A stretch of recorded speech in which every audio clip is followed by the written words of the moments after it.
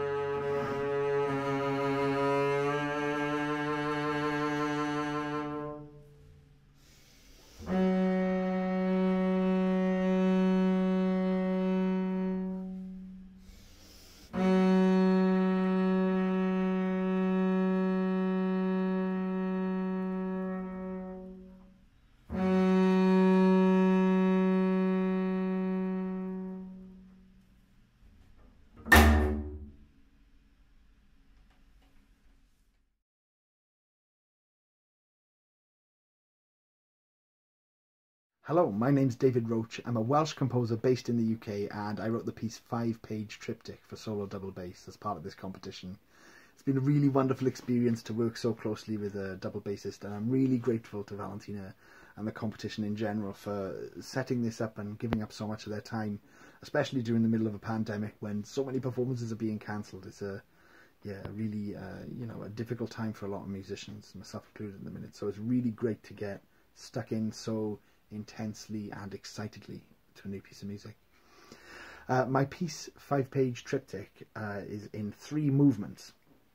So there are 2 smaller outer movements that are kind of simple and naive in character, and then there's a centre movement that is much more aggressive and attacking and dissonant. I think this reflects my style quite well. A lot of my music is either sort of manic and panicking and aggressive, and that's the middle movement, or it's meditative and yearning, and those are the outer movements, I think, except in this particular case they also have that element of simplicity, which was something I was really looking to engage with in the piece of music. The hardest thing in writing this piece for me was the fact that I'm usually writing much larger scale music, in terms of instrumental forces. So I'm usually writing things for like orchestras or chamber groups. So writing for a solo instrument meant that everything was really exposed, audible, and basically that everything has to be approached differently. The lines have to be clear, there has to be a real solidity and sense of intention to the music, I think, to make it work appropriately in these settings. Working with Valentina was a really essential part of this process, because it meant that I could test things out and discuss elements of the piece that I would be unsure about. If you don't get to work with a performer when you're writing a piece of music, then the thing that you write will probably have to be a little more conservative in structure, because you'll have to write for general hypothetical instruments rather than for someone's instrument.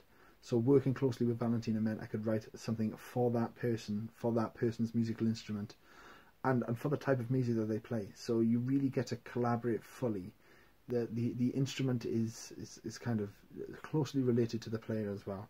I see, in my own playing, I see it in the following way.